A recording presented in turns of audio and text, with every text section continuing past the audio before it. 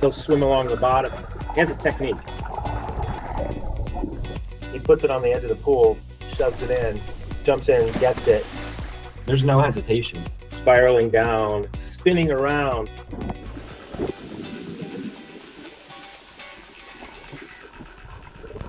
When we adopted him, He slipped into the pool. He didn't know how to get out. and that's what triggered him to go, well, I want that toy. I better learn how to put my nose in the water. After that, it was just second nature. And now here he is, like the best diver in the world. But it's more fun for him and challenging to go into the water and go down and get it. Anything that sinks and he can fit in his mouth, I mean, he goes right for it.